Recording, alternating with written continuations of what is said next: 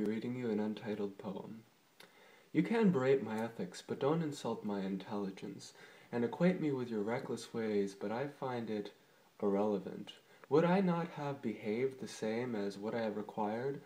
I could have helped your soul be saved, controlled by your depraved desires. So do not put me down. I never had put down my name to be your slave, and shave myself of things I can't explain, so let me make it plain. It seems insane that you seduce these people's dreams in vain. Standing upon the stage, I brought you here. It brought you fame, you're all the rage. But have no fear, I see it clear, to be a cage for all but sagely ears. I worked for you, and with no hope of pay, so I hope you'll explain how you had been the slave when you had everything to gain, when it was you that called the shots and coached our sport, and I could not retort. Have you forgotten that I'd always been your best cohort? But I've caught on to your rotten plan, a totally and self-made man.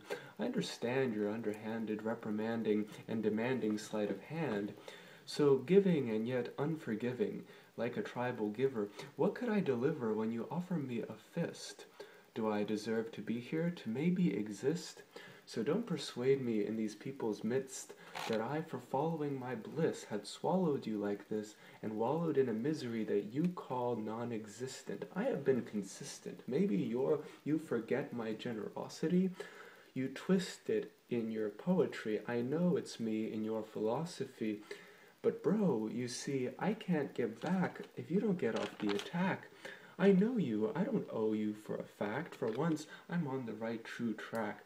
So do not try to stab me in the back. Cut me some slack. I never told you how to act, never controlled you with my tact. I merely would hold you to your own damn flame, your own damn name. I beat you at your own damn game, and I unfold your act.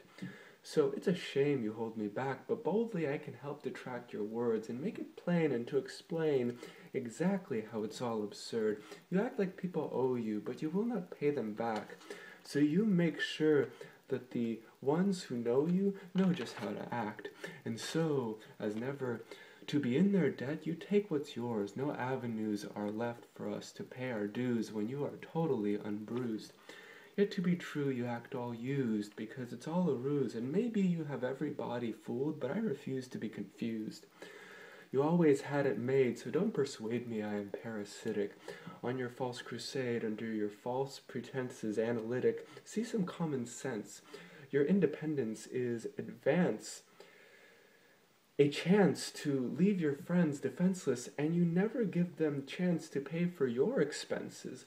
I have come back to my senses more than your pretenses tolerate. Now don't you hate it when you whore yourself out and someone can sense this? What then do you have to prove? You do not really care. It would behoove you to be true to all your words, so there. So do not stand there on that stage acting demanding and enraged. I brought you here, my once dear friend. It will be only your own cage within the end.